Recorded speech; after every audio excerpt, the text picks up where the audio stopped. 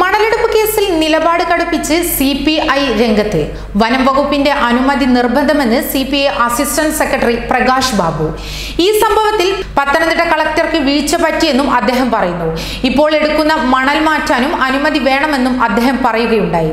വനം വകുപ്പിന്റെ എതിർപ്പിനെ മുഖ്യമന്ത്രി പിണറായി വിജയൻ തള്ളിപ്പറഞ്ഞതോടെ പമ്പയിലെ വിവാദ മണലെടുപ്പ് കളക്ടർ PB നൂഹ് നേരിട്ടെത്തി പുനരാരംഭിച്ചു. ദുരന്ത നിവാരണ നിയമപ്രകാരമാണ് നടപടി. 146 ലോഡ് മണൽ ഇന്നലെ പമ്പ ത്രിവേണിയിൽ കരയിലേക്ക് മാറ്റുകയും ചെയ്തു. എന്നാൽ വാരിയ മണൽ എന്തു ചെയ്യണമെന്നതിൽ നടപടി ആയിട്ടില്ല. വനത്തിന് പുറത്തേക്ക് കൊണ്ടുപോകുന്നത് വിലക്കിയ വനം വകുപ്പിന്റെ ഉത്തരവ് പിൻവലിച്ചിട്ടില്ല. അതേസമയം ആരോപണങ്ങൾ ശരിവെക്കുന്നതാണ് വനം വകുപ്പിന്റെയും കളക്ടറിന്റെയും നടപടികളെന്ന് പ്രതിപക്ഷ നേതാവ് രമേശ് ചെന്നിത്തല പറയുന്നു. മുഖ്യമന്ത്രിയെ കണ്ണുരുട്ടിയതോടെ ഇനി പോരിനില്ലെന്നാണ് വനം വകുപ്പിന്റെ നിലപാട്.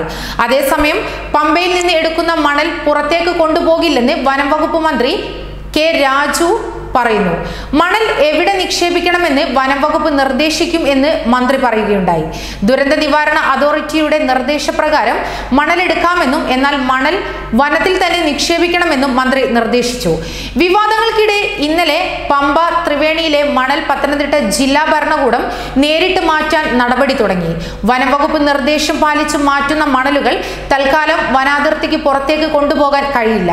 മണൽ മാറ്റാൻ വനം വകുപ്പിന്റെ അനുമതി ആവശ്യമില്ലെന്ന് മുഖ്യമന്ത്രിക്ക് പിന്നാലെ വ്യവസായ മന്ത്രി പറഞ്ഞിരുന്നു.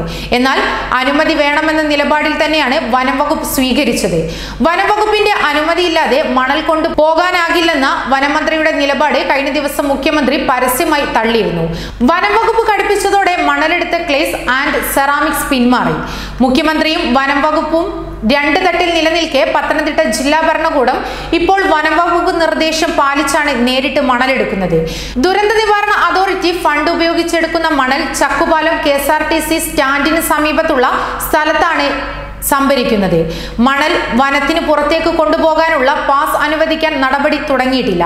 സ്വമേധയാ കേസെടുത്ത ദേശീയ ഹരിത ട്രൈബ്യൂണൽ സംസ്ഥാന സർക്കാരിന്റെ വിശദീകരണം തേടി.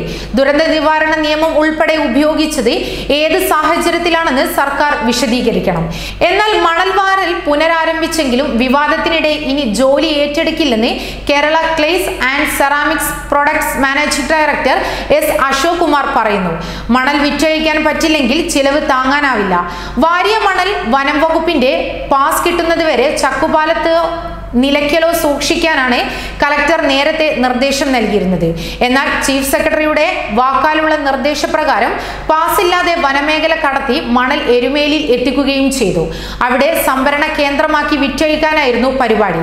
അനുമതിയില്ലാതെ മണൽ കൊണ്ടുപോകരുതെന്നും കരാറുകാർക്ക് വനം വകുപ്പ് നോട്ടീസ് നൽകിയതിന് പിന്നാലെയാണ് പ്രതിപക്ഷ നേതാവ് രമേശ് ചെന്നിത്തല ഇടപാടിൽ വൻ അഴിമതി ആരോപിച്ചത്. വനം മന്ത്രി കെ രാജുവും ഇതിനെതിരെ പ്രതികരിച്ചു. തുടർന്നാണ് മന്ത്രിയെ വനം വകുപ്പിനെയും തള്ളി മുഖ്യമന്ത്രി രംഗത്തെത്തിയത്. ന്യൂസ് ഡെസ്ക് മലയാളി വാർത്ത.